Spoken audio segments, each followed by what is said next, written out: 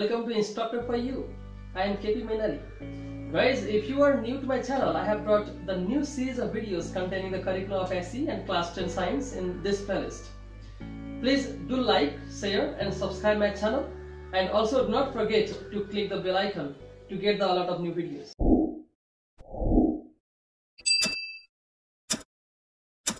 Guys, this is the second video of lesson 4. We'll talk about gravitation in this video. So let's start.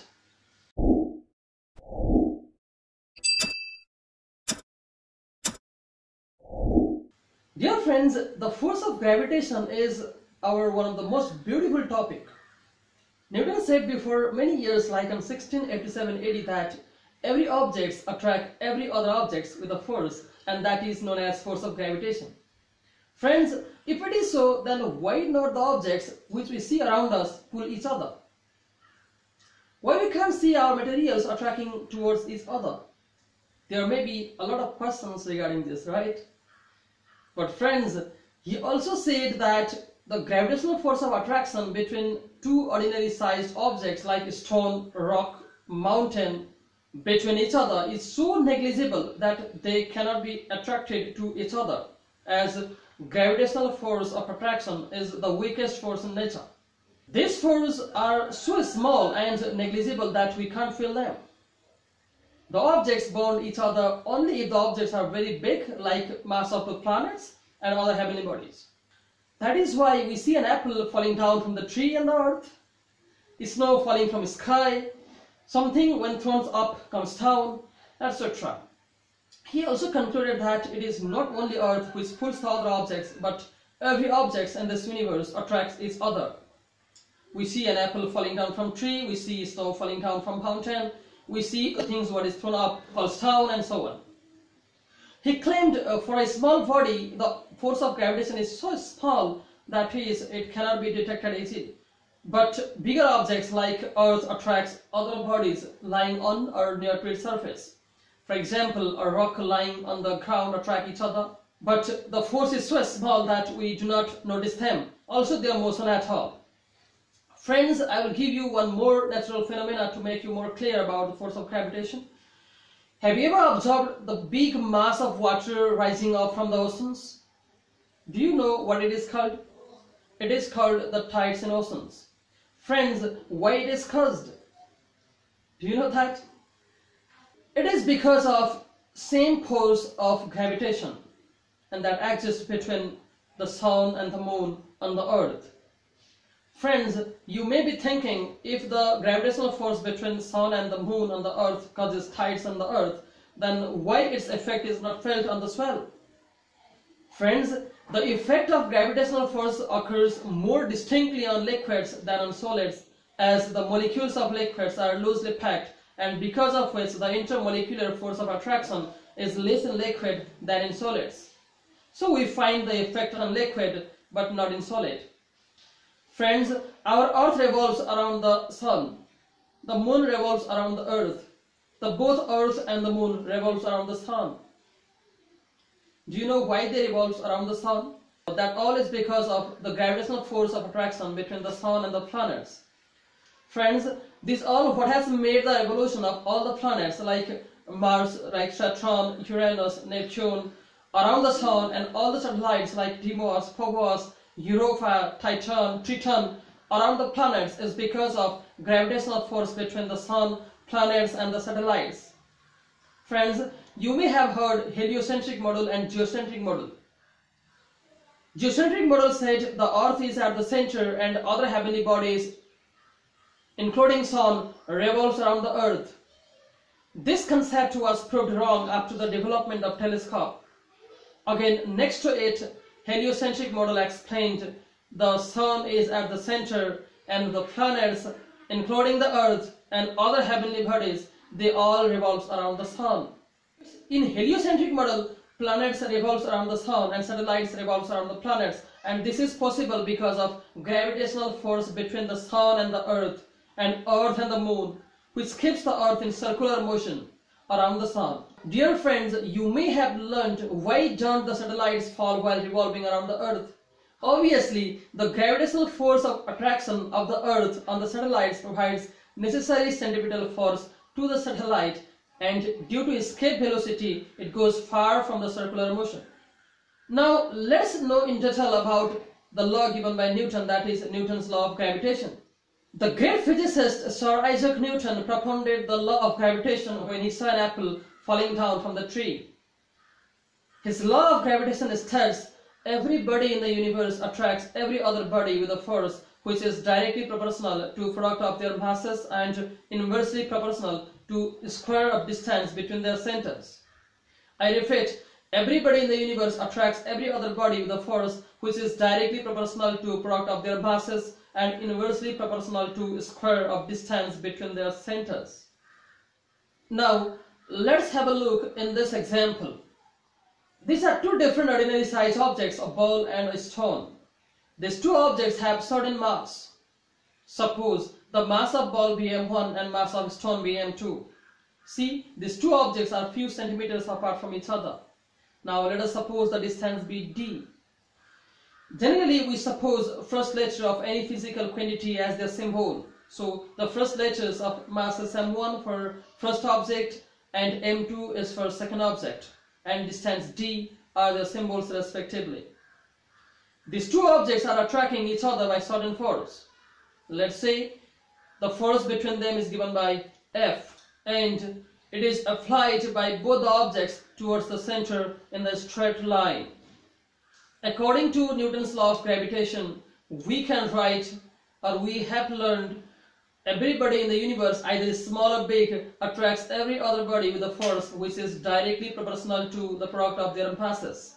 So that is, we can write F is proportional to m1 dot m2. Let us suppose this become equation number 1. So here both the objects attract each other, so we write product of their masses. And the same force is inversely proportional to square of distance between their centers. That is, F is proportional to 1 upon d square. Suppose equation number 2. Here for both the objects the distance becomes the same, and that is why it is d times t equal to d square.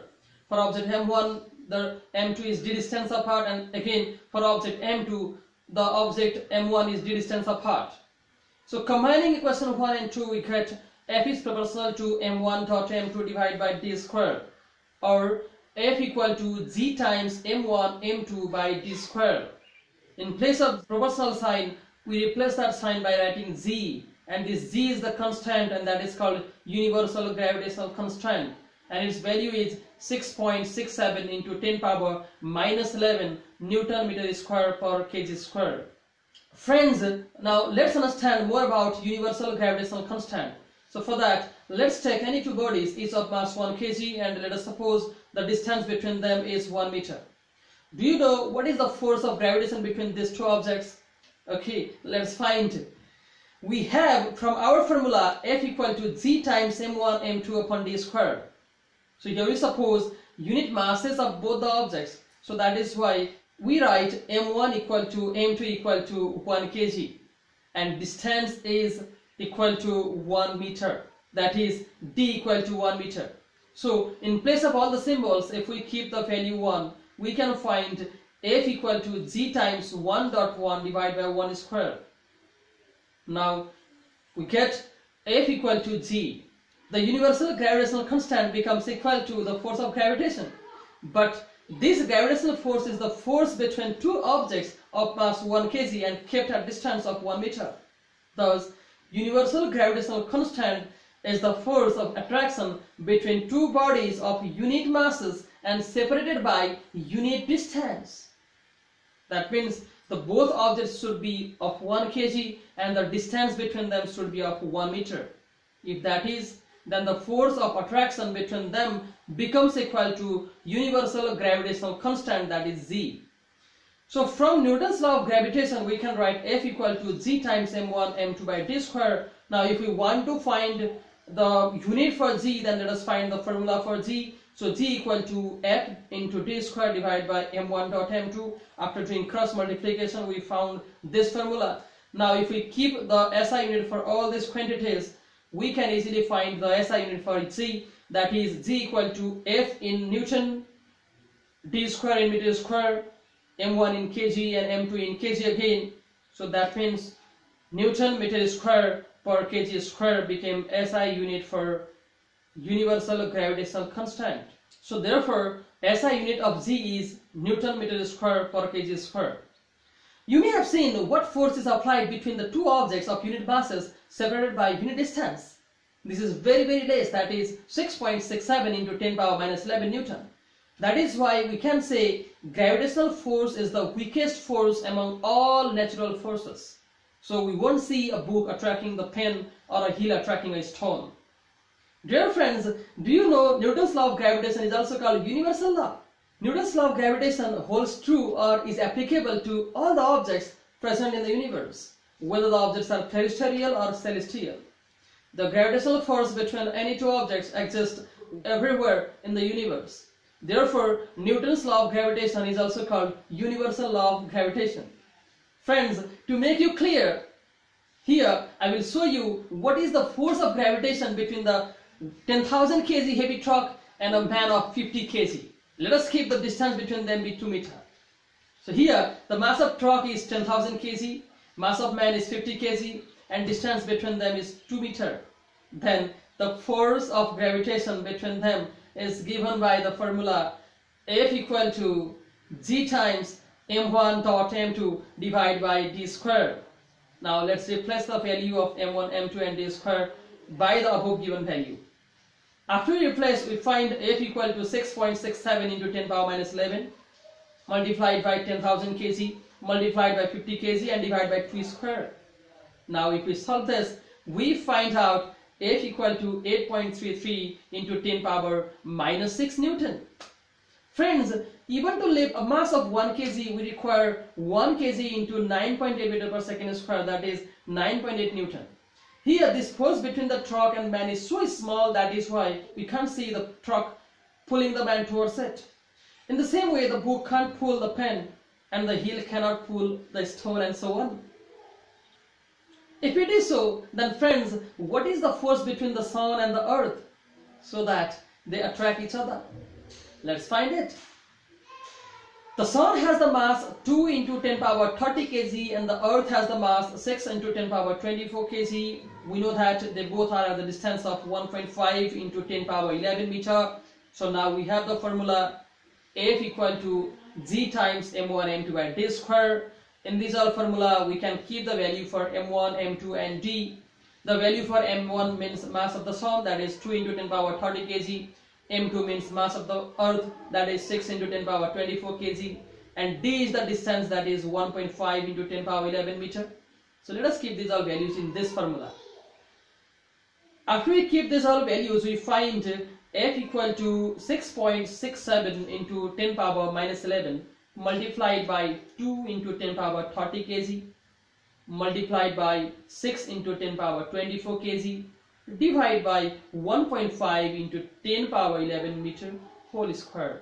Now after we solve this equation, we can find, or we found, F equal to 3.55 into 10 power 22 Newton. See, this is very useful, so that the sun pulls earth towards its center. At the same time, earth gives necessary centrifugal force and try to go away from the center and revolves, making an orbit instead of collapsing to the center of the sun. Dear friends, till now you may have thought some major consequences of gravitational force, right? See, existence of solar system, galaxies and constellation, revolution of planets around the sun, revolution of natural satellites around the planets, formation of tides in sea, rainfall on the earth. So they all are its major consequences. This law can be applicable for determining the mass of heavenly bodies, to calculate distance between heavenly bodies like earth and the sun, and also to discover new planets, stars and other heavenly bodies. Dear friends, do you know what happens to the force of gravitation when the masses and distance between the two objects are changed? Well, don't worry, we'll learn together, but not now. We'll learn it on our next video. Dear friends, do not forget to subscribe my channel. I will be right back. Till then, stay safe, take care, bye bye.